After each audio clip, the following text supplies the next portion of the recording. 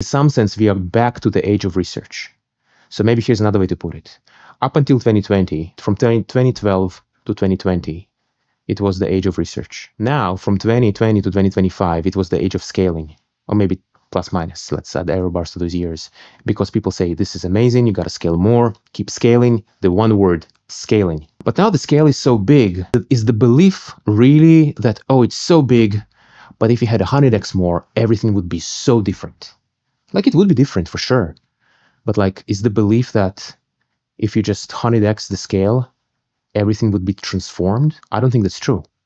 So it's back to the age of research again, just with big computers. But let me ask you the question you just posed then. What are we scaling, and what would it mean to have a recipe? I wouldn't even call it a scaling. I would say, hey, like, what are you doing?